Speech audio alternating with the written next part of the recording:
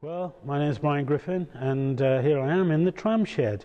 Well, my exhibition here in the Tram Shed is The Parable of the Tram Man. My exhibition actually helps to unite the relationship that Format Festival has with the Tramway Museum in Christchurch. It's really good that I'm working in unison with that museum. And my show is about the tram drivers. And it's black and white, so therefore it has a period feel. I wanted to make it black and white so it feels almost like back in the 20s or 30s, which really was the inspiration for my exhibition.